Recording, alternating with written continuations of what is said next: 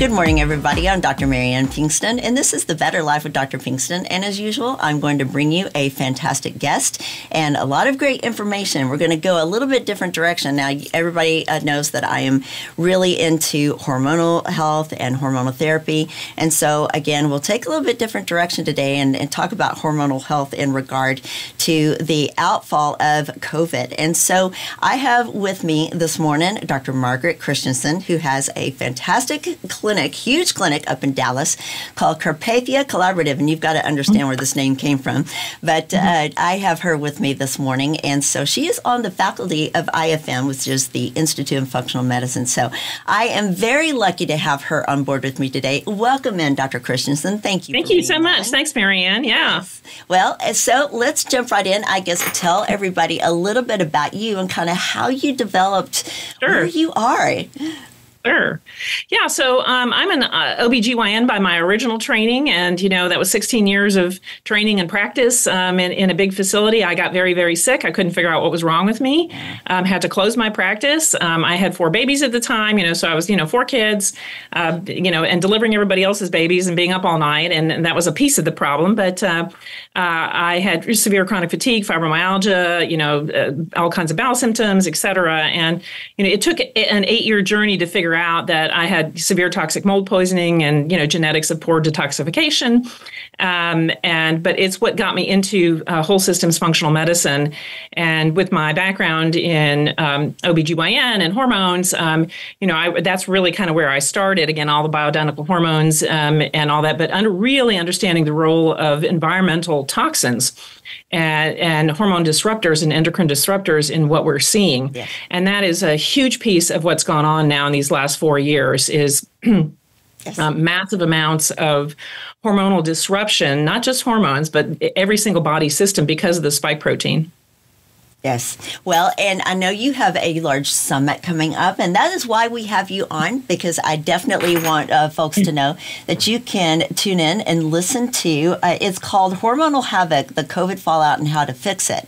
And so it's June 17th through the 23rd. So tell us a little bit about what you're hosting and how people can great. Well, I called it Hormonal Havoc just because I'm an OBGYN, and we know that women are the ones who kind of pay attention to these things. Yes. But I could have called it Cardiovascular Havoc. I could have called it Neurological Havoc. I could have called it Mental Health Havoc. I could have called it Children's Health Havoc. I could have called it Autoimmune Havoc. Yes. Because those are all the things that we're seeing this massive fallout now from the last 4 years of this whole COVID debacle, which nobody's been allowed to talk about. Exactly. And the vast amount of censorship of those of us who understood from the beginning, how to approach this. And it's interesting because I've told a lot of people, I said, well, I've been treating long haul COVID for 23 years. Yes. That's what I've been doing. And if you understand how biotoxins disrupt not just hormonal systems, but also nervous systems and again, mental health,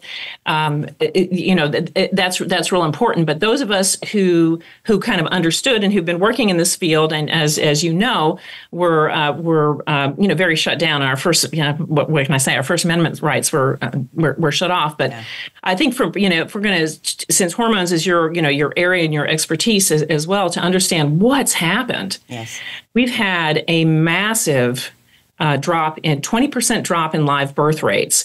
Infertility rates are skyrocketing for both men and women. We're finding spike protein in ovaries and testes, besides hearts and brains. And so we're understanding that this is, and these are persistent. Yes. Persistent. Yes. And the more exposures to spike proteins that you've had, whether through infection and or vaccines, it's not, that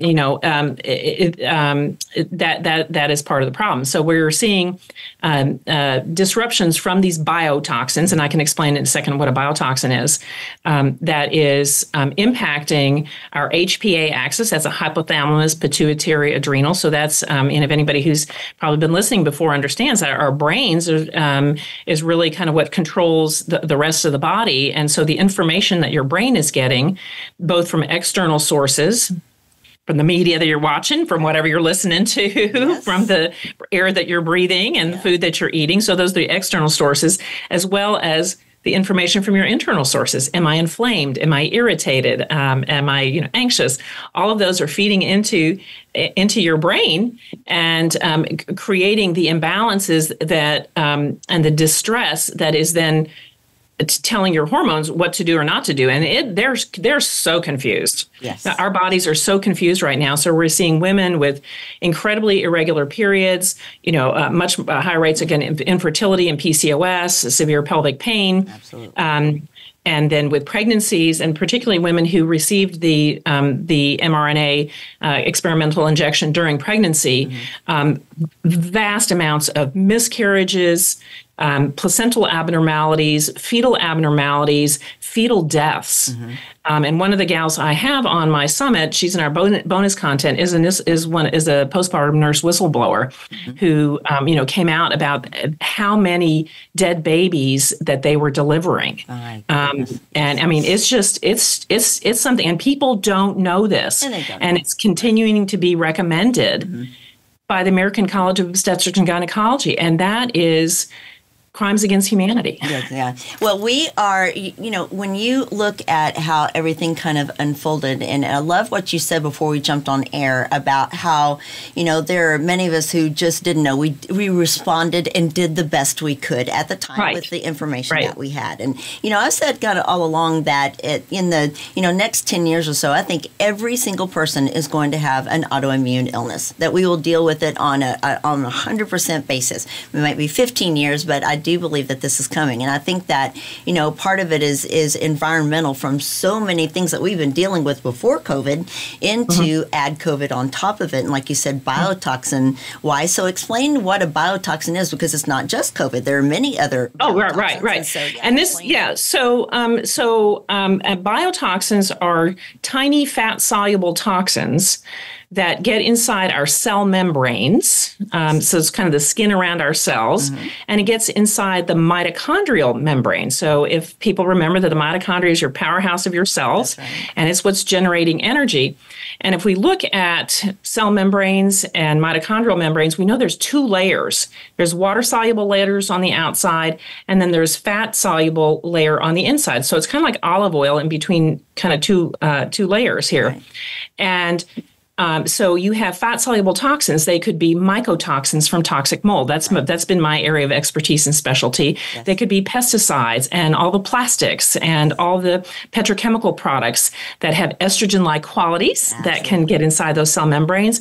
It can be heavy metals. It can be viruses and viral particles. And it can be spike protein. Right. And unfortunately, and then so what happens is those biotoxins get in that fatty layer of the cell membrane or the mitochondrial membrane, and you go from having olive oil, which allows things in and out of the cell, and the receptors are working for the receptors for your estrogen and your progesterone and your thyroid. They're floating around like potatoes in that cell membrane, kind of moving around in that olive oil. But then what happens, you get those biotoxins stuck in that fat layer, and you turn your olive oil into lard, and these little chunks of lard. So we call those lipid rafts. And that impacts your ability both for your receptors to work correctly for that cell or for the mitochondria to produce energy, to respond appropriately to whatever the signals coming to those receptors are.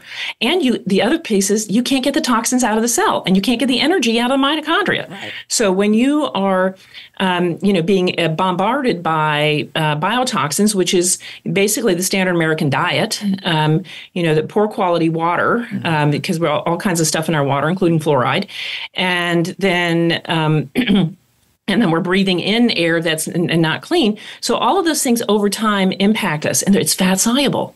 So what happens is it gets in you, and you have a really hard time getting it out of you, and unless you are actively working to move it. And where's our fat? Right. Well, in our boobs, right, and our butts, right, and our hips, all over, bellies, and our brains. Our brains are all fat. So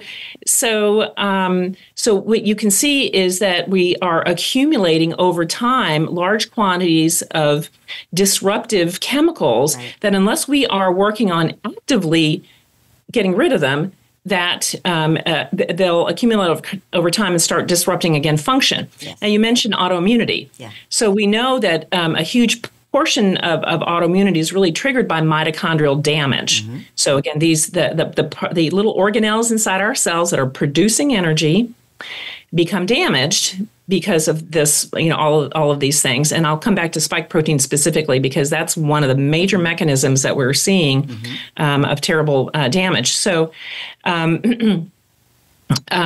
so you damage the mitochondria, they spill out their contents, which are very pro-inflammatory, and then it brings all the immune cells into the area, and then they start producing cytokines and autoantibodies. So, and back to the compassion piece. Yes.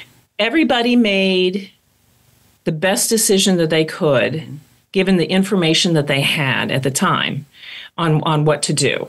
And we were told by our trusted authorities and our trusted medical professionals and our trusted that, this was safe and effective. And unfortunately, and all the data is now coming out. So all the people who were called conspiracy theorists, 4 years ago, it turns out they were right on everything, on masking, on social distancing, on shutdowns, on all of that. None of that worked. Right. And, despite what you're hearing coming out of the CDC and the FDA, and the NIH, because you have to understand all of those agencies are completely captured. They are completely captured, as are all of our organizational entities. Yeah. So anyway, so what happens is we're triggering this damage with, cell membranes, with mitochondrial membranes, and we're triggering a lot of autoimmunity. The good thing is that our bodies have amazing healing capacities. If we understand what's happening and the mechanisms behind it, our bodies know how to heal. We have an intuitive healer within us. Right. And so that is part of our job is to help to figure out, okay, what's going on here and how do we address it? And most people, that I see in my clinic come to me for a reason because of my more integrative style and training. Right. And most people are like, I know my body can heal. I know if I give it the right thing, not a pharmaceutical. I know if I give it the right thing that my body can heal. I have a lot of people who think it's too late. They feel like either these last few years or that they've been exposed to mold for 20 years maybe, that they feel like it's too late. Well, again, there's always hope for health and healing. Always. That's kind of one of my mottos. Yes. And even very small changes can make huge differences. Absolutely. So when we start, really cleaning up the quality of our food, that's probably the number one thing. And it's challenging because, it's everything's so much more expensive these days. But for God's sake, support your local farmers. Get involved in a community supported agriculture, a CSA, where you can buy, local produce or at, one of the local farmers markets in town, grow your own garden, have a community garden, because we all need to have a little food sovereignty. Absolutely. Our food supply has been so corrupted and taken over by these big forces.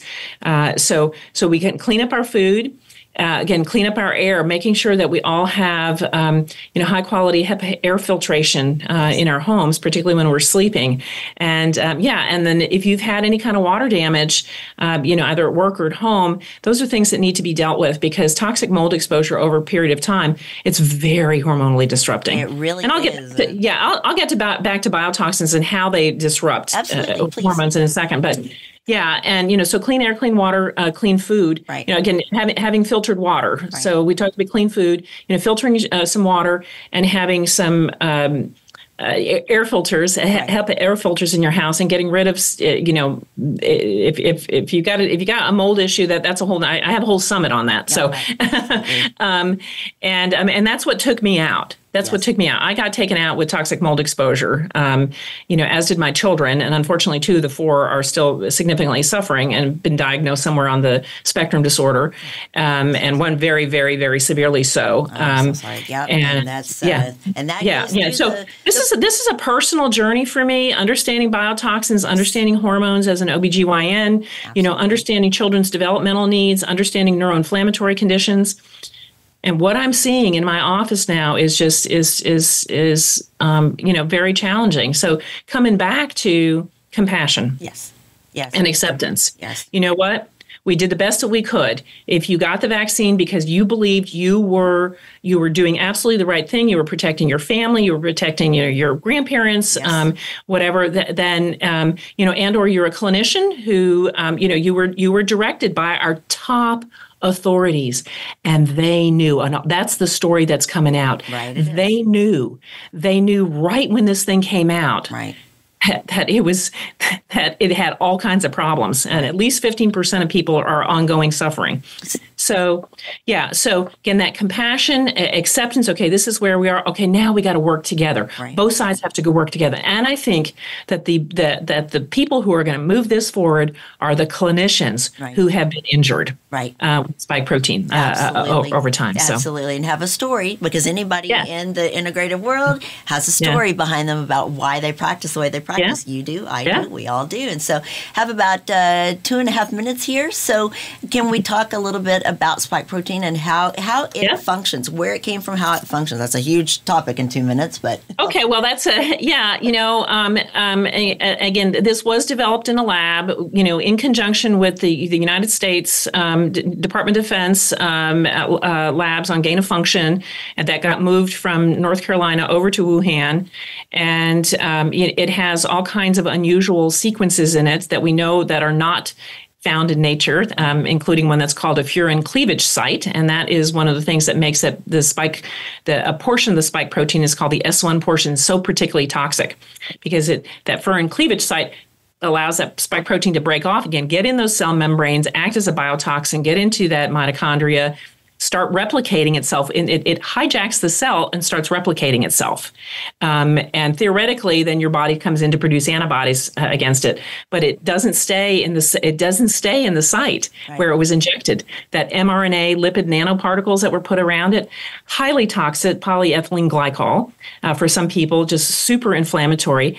And that's what makes it fat soluble. So that's what's allowed it to travel around the body, which they said it wouldn't do, but it does. And so where does it go? It's gone to the brain. So we're seeing one of the massive amounts of side effects we see is kind of brain fog, and can't think issues, migraines, headaches, but also we're seeing very significant neurodegenerative diseases that are very rapid onset. Yes. We're also seeing a lot of peripheral neuropathy. So again, a lot of painful nerve ending issues. Yes. So again, it's found in the brain, it's found in the heart tissue, and I think probably most people have heard at this point the levels of myocarditis, pericarditis. So that's inflammation in the muscle of the heart itself. Yes. And the sac around the heart. So we're seeing, strokes, arrhythmias, atrial fibrillation, massive amounts. And massive amounts of blood clotting as well. And then, again, as I mentioned earlier, that spike protein is being found in the ovaries and in the testes. Yes. Again, very high levels of mitochondria. So wherever there's high levels of mitochondria, think about this. Yeah. Our heart's on all the time, 24/7, right? Our brain, our neurons are always firing 24/7. Yes. And then our ovaries and testes are have high levels of energy production because they're making eggs and sperm. Yes. And so they've been, markedly impacted by this inflammatory component. And then, like I said, there are sequences within the spike protein itself that are not new to nature. That are new to nature. That this didn't arise out of a wet market, and that is just so smoke and mirrors. A lot of smoke and mirrors. Absolutely. And, we hit that zero mark, and we're gonna PD Labs is sponsoring us today, which everybody knows who PD Labs is. So PDLabsRx.com. Ray Solano owns the pharmacy and is definitely behind all of this today, sponsoring you and I to get this done. And so we are going to take a very short break. Hold that thought, come back on the other side, and we will talk more about it. Hi, this is Ray Solano with your Healthy Choices Minute, sponsored by Prescription Dispensing Labs. New research has concluded that implementing dietary changes could prevent gut inflammatory processes involved in some chronic diseases. Modulation of your gut microbes through diets enriched with vegetables, legumes, grains, nuts, and a higher intake of plant over animal foods has a potential to prevent intestinal inflammatory conditions at the core of many chronic diseases. In short, the foods we eat in our dietary patterns have a major influence on our immune system that can cause many conditions we are suffering from today. Solution: try our OptiMeal shake. Our team has developed the best tasting, healthiest shake you've ever experienced to control blood sugar and to improve your gut gut. Start your day today with a healthy choice. Call us today at 888-909-0110 for a free sample of the OptiMeal Shake. 888-909-0110. Remember, you have a choice in healthcare.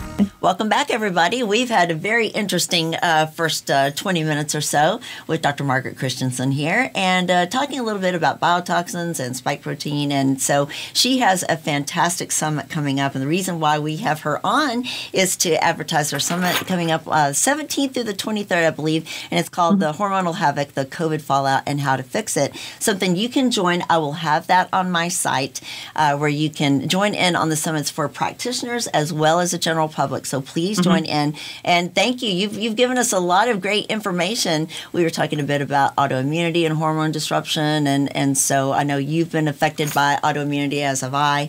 And big increase coming up in society, I think, for devastation here. Yeah, well, and I what I did want to say again with that summit, because we're going to be talking about all these things that I just brought up: brain health, cardiovascular health, hormonal health, children's health, fertility, but autoimmunity. So we have seen an 800% increase in new onset autoimmunity cases since the whole rollout of COVID and the spike protein itself for the mRNA injections. And, unfortunately, because, again, it's triggering this damage to the cell membranes and to the mitochondrial membranes, and it's turning on our immune systems. And I think everybody in the country now knows what a cytokine is. They've heard that term. I think so. Enough. These inflammatory chemicals. And, so I think it's real important kind of to understand and look in that. The other thing I think that's real important to understand is the role of trauma in autoimmunity. Absolutely. And, whether you've had what we, one kind of, major significant trauma, severe car wreck, or, witnessing, something very violent, or again, being a soldier, or just kind of the chronic complex trauma that a lot of us are dealing with, these chronic complex stressors over time. And what happens is when we are distressed, again, we are turning our fight or flight response on just full blast.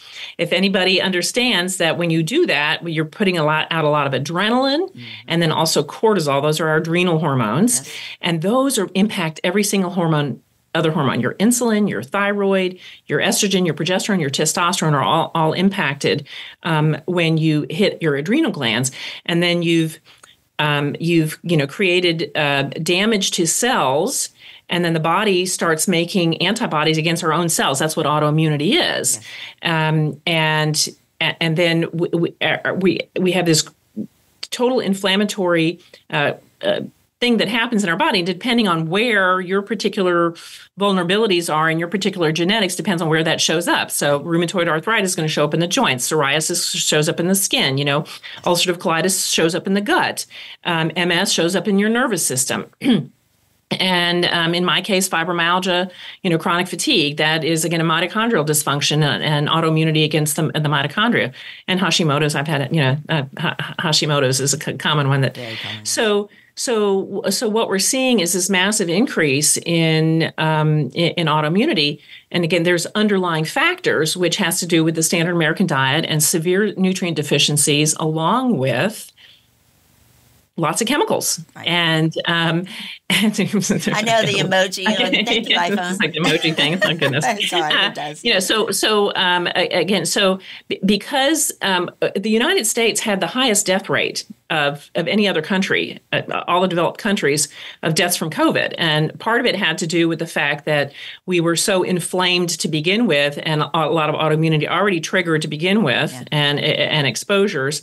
Massive nutrient deficiencies. Our food supply is so corrupt at this point, and so many chemicals, but all that can be fixed, and that's all really good. Yeah. So if you have poor food quality, poor air quality, and then you are being locked, in a room or a house or whatever, for weeks on end, months on end, years on end, with nothing but fear being fed to you through the television screen.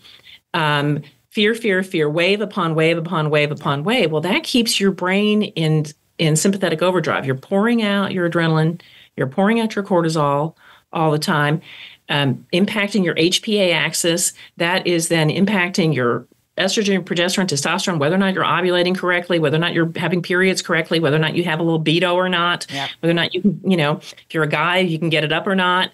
And, so that is how we're seeing that. And then hormones, and you know this, and hormones and estrogen particularly is directly connected to our autoimmune system. So you can see you have this fear response, hormonal response, autoimmune response, and it just keeps it going in a loop. Yep. The good news is we talk all about the solutions. Yes, we do. We talk all about the solutions in this. And absolutely. So we are solution driven. We are So we're solution driven. Some very simple things, very simple. So we start with simple things, just plain old diet, basic nutrients that you can use: vitamin D, vitamin A, quercetin. Very simple things. Groups, get together in community.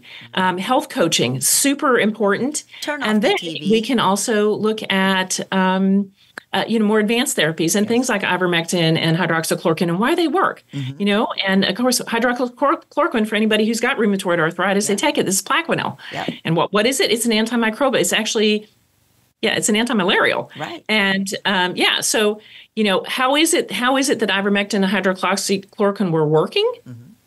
They're not antiviral so much. What they do is they stop this super pro-inflammatory response, the T cell response in our bodies, the autoimmunity. So, we're just very helpful, right? So, absolutely. Well, you know what? This has absolutely been eye-opening. I think for many just reaffirms what they have believed over time. And I think turning off the TV is one of the biggest things that you can do, and get away from the fear mongering and whatnot. I believe that and preached that for a very long time.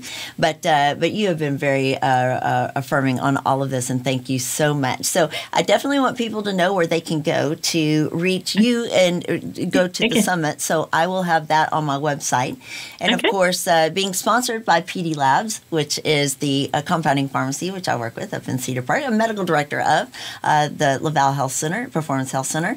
And so please go to drpbetterlife.com. That is my website where you can find the link to the summit. And we definitely want everybody to join in, whether you're a practitioner and involved in, a nurse practitioner or dentist or whoever you are involved in medical care, but also for the general public. So pdlabsrx.com is another place where you could go to find out more information as well.